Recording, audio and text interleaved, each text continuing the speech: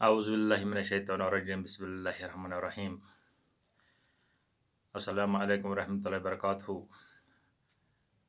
My dear students, I am from Boys Higher Secondary School Sogam, subject education, class 12th, and our today's topic is various types of learning.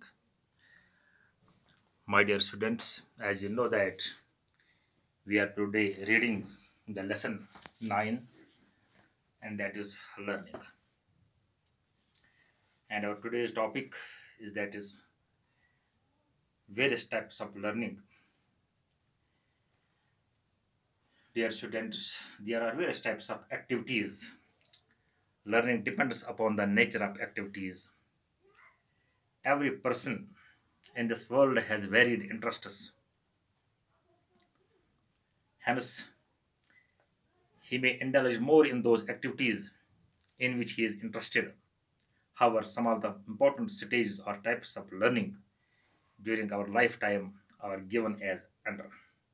Number 1, motor learning. Dear students, motor learning means any change in the physical behavior pattern of an individual. When the child is young and his mental capacities are not so developed, he learns the motor activity such as eye-hand coordination,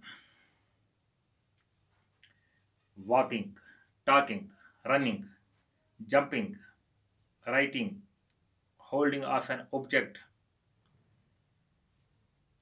and control of muscles, etc. These all are known as motor learning. Acquisition of all skills is a part of motor learning. In fact, motor learning is a sort of imitation learning. Now, number 2, perceptual learning.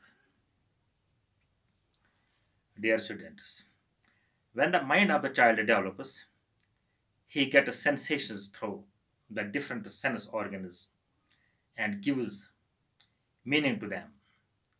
Every person has sense organs like sense of sight, sense of smell, sense of touch, etc.